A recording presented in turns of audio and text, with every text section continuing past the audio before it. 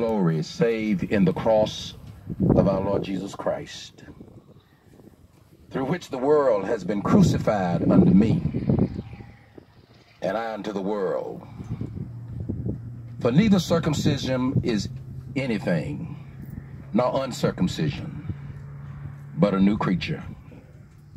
If any, and as many as shall walk by this rule, peace upon them, and mercy upon the new Israel of God. It's a very powerful passage. But what Paul is talking about is a new approach to life and to even experiences like this that relates to Christian faith, what I call the theology of Christian faith.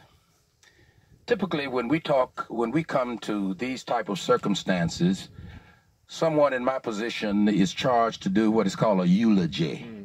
Comes from a Greek word eulogeo, which means to speak well. And the traditional approach to that is to find good things that you know of and point out all the good stuff about a person. And one of the things that I know is always true, every memorial service that I've ever been to, preachers never fail to put the person in heaven, regardless of how they lived. But that's not our task. But yet this moment in Danny's life was a very complex life. And this moment has been made simple and simplified if we understand the principles of Christian faith.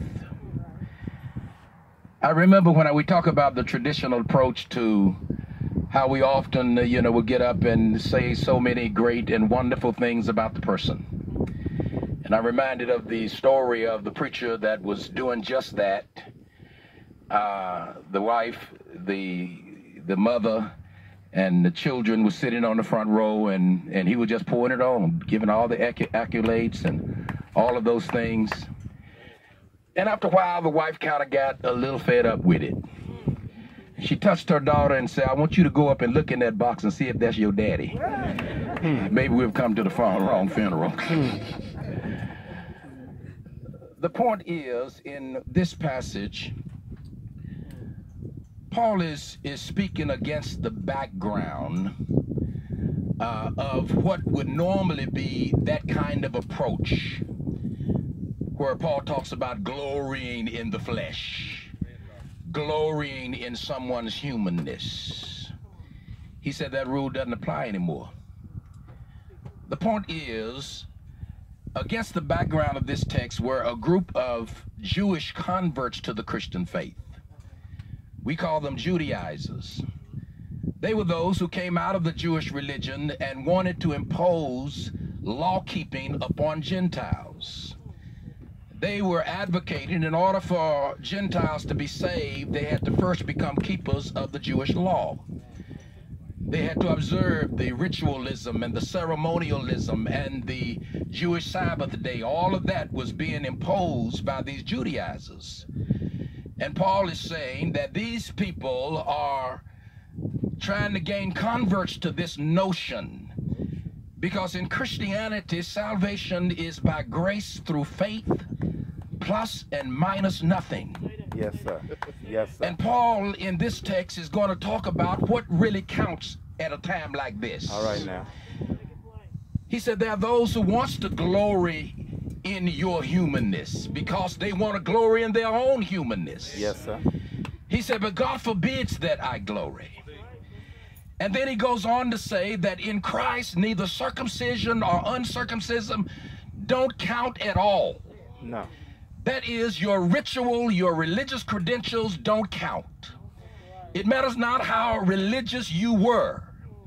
It matters not about your moral. Notice the idea of the keeping of law. He said that don't count anymore. In other words, moral achievements don't matter, don't accomplish anything as it relates to your rightness with God. He said the only thing that matters now is the cross of Christ. Yes, sir. And if you take any other approach, you have minimized the meaning and true meaning of what happened at Calvary. Are you following me? You see, in Christ, there's no graduations. All right. You know, in other words, he said that rituals and rule orientation, he said that don't count anymore. Not when it comes to righteousness. Talk. Not when it comes to having a right relationship with God. Talk. He said the second thing in verse 8, he said there is no reason, there is no room in this system for boasting. That's right. He said the only reason for boasting, the only occasion that you would have for boasting is only in the accomplishment of the cross. Yes. Because Christ died for all of us. Christ died for Danny Ray's sins. Yes, he did. You know, whatever Danny Ray didn't quite understand, Christ died for it. Yes, sir. Whatever Danny Ray didn't accomplish in terms of his moral achievement, Christ died for it. Yes, sir. Isn't that right? In other words, he says the cross, he said, that's why I glory, because it is because of the cross that the cross crucified the world to me, and I unto the world. All of that was accomplished in the cross of Christ. Yes, sir. And that's why in that story, you see, we can't even brag about tenure. You know, I've been preaching the gospel for over 45 years.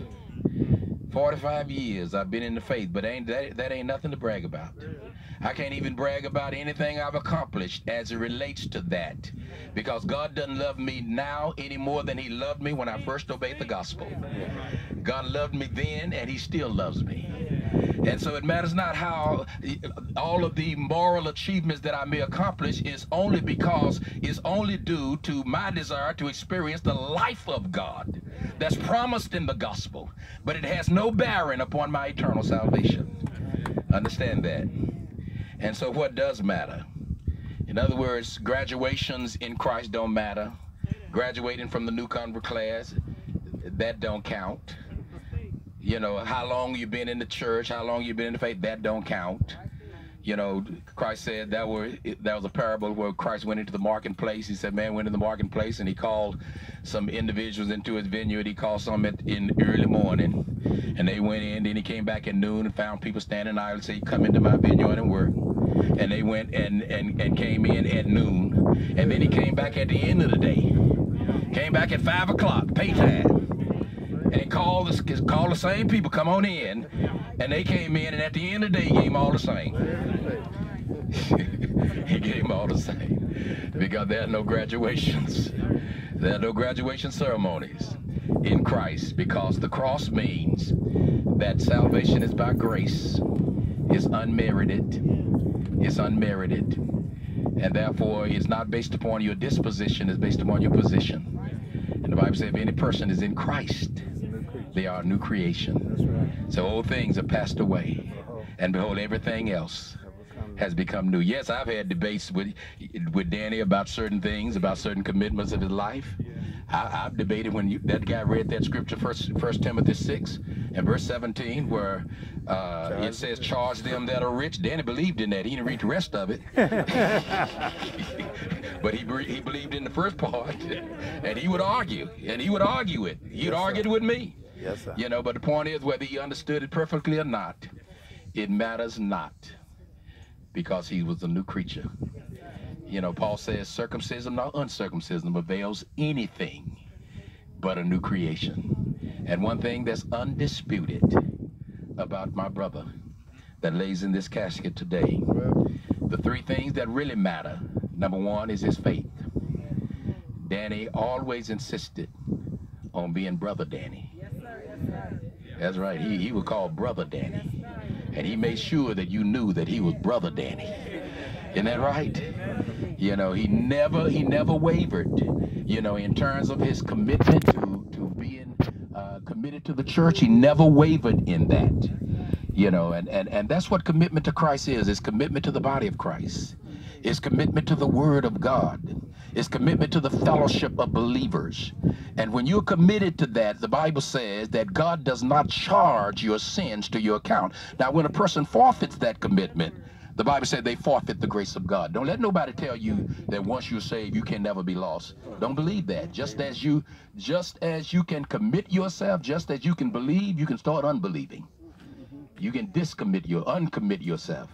But the point is, the three things that matters today is his faith in the Lord Jesus Christ, his hope in eternal life, and his love for all of the brethren.